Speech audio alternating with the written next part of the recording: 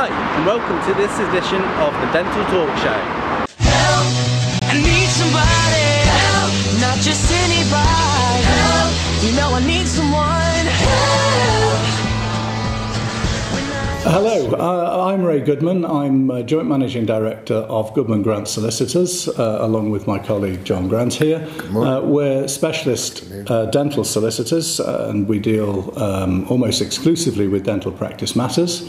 This morning we wanted to talk to you about incorporation, specifically the NHS guidance policy for incorporation. Just very briefly, April of last year, NHS England issued its first guidance, policy guidance.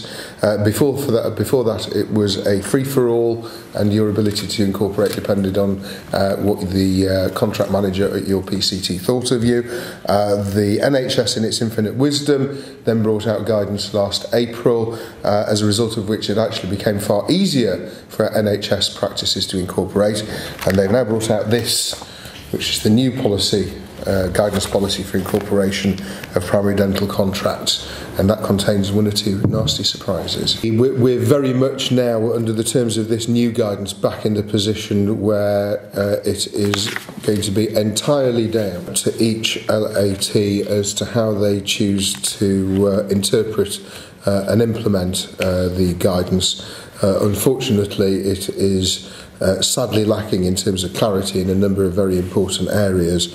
When you actually get into the background, and actually it's an interesting example because it's headed background, and then the paragraphs which follow is actually nothing to do with the background.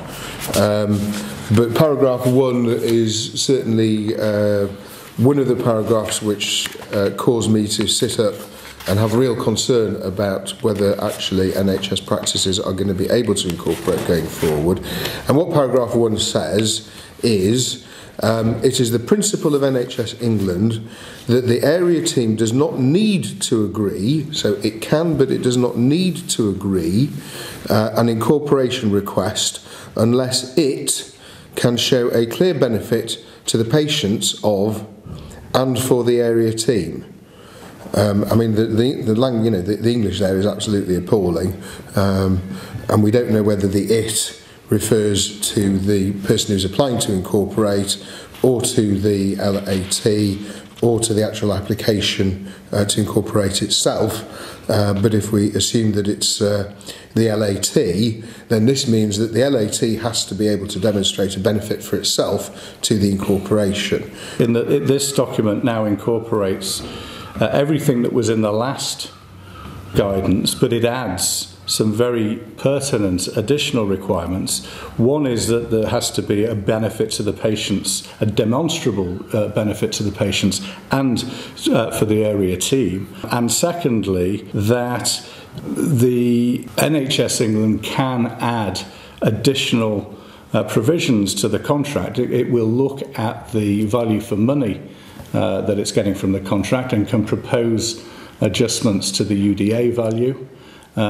If it considers that there are to be the changes that will be incorporated in the contract on incorporation will constitute a material change, it can then decide that the contract can't be novated, it would have to go out to tender. The only changes that will be affected to the contract are those that will be dictated by the local area team. So you've got a crazy situation where on an application for tender, the local area team can decide to vary the contract, and if it then decides that those variations are material, it can then decide that the incorporation can't go ahead and that the contract has to go out to tender. So it can really engineer a situation, if it wants, that would make incorporation totally impractical for the applicant. But I think we should just look at paragraph 11 of the guidance. Is there an opportunity for tender? Taking into account, 1, the value of the contract, 2, the level of market interest, 3, potential for innovation, 4, the need to protect services in the core contract, and 5, continuity of patient care. So the implication there is that they are actively seeking opportunities to go out to tender, which again must ring alarm bells with everybody who is contemplating incorporating the practice. Secondly, they look at the current contract price. Is the current UDA rate good value for money? This can be determined using the area team adjusted average rate as a benchmark. Now that smacks of a similar scenario as we have with applications to convert from PDS to GDS contracts. We're following a decision by the NHS Litigation Authority. That's the people. That's the one. We may now well be seeing that LATs flexing their muscles and saying, well, okay, we will allow you to incorporate, but only on condition that we reduce your UDA rate from the existing rate to the average for the area, which may be a significant disincentive. Because actually, one thing that occurs to me, even as you were speaking, is that what you could do in order to demonstrate a benefit to the LAT and to patients who obviously pay for the NHS through their taxes, is you could actually propose a reduction in the UDA rate. Then, as you say, you've got to then work out the calculations and figure out what's the effect on the goodwill value of your practice, of course not that you're allowed to sell your practice, what the annual income would be reduced by, and compare that to the tax saving. But it may be that by proposing that would be a benefit, and that could be a way of actually getting the applications incorporated. Yeah, that could well be a strategy. Another strategy could be to offer increased access, increased hours, some sort of bone to the LAT for them to be able to justify to themselves that this isn't a major alteration to the contract that would require them to go out to tender.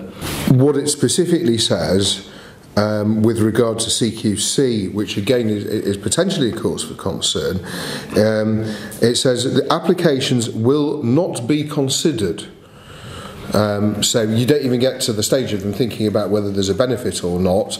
Applications will not be considered where, and again forgive the English, it has outstanding issues regarding CQC, presumably it should have said the practice, has outstanding issues regarding CQC inspection or area team practice inspection. Now, a lot of practices, when they've been inspected by CQC, had issues. There were very, very few practices which were perfect.